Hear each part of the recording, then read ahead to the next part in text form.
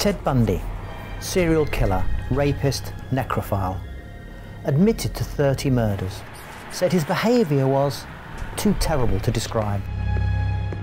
For most people, this kind of behaviour is just unthinkable, unimaginable.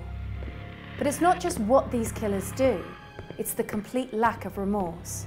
Well, neuroscientist Jim Fallon's been researching this question, and he's had a few surprises along the way. This is his story. We've got some pictures we want you to look at, and tell us just what you see. So Jim Fallon was getting to learn quite a lot about psychopaths' brains. We all knew the song about Lizzie Borden took an axe and gave her mother 40 whacks. And when she was done, she gave her father 41. Very famous axe murderess, and she's a cousin of mine.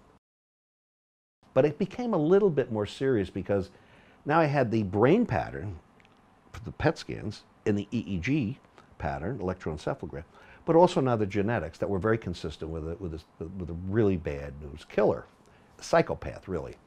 There's a long-standing debate in the psychological sciences about the extent to which our behaviour is due to nature, that's biological heredity, or nurture.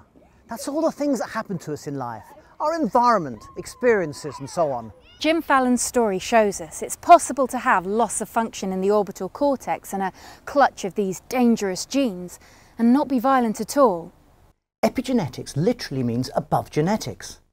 It's about changes in the expression of genes that don't involve changes in the underlying DNA sequence. And behavioural epigenetics, as the name suggests, is the study of how this process affects how we think, feel and act. In effect, how nurture can shape nature.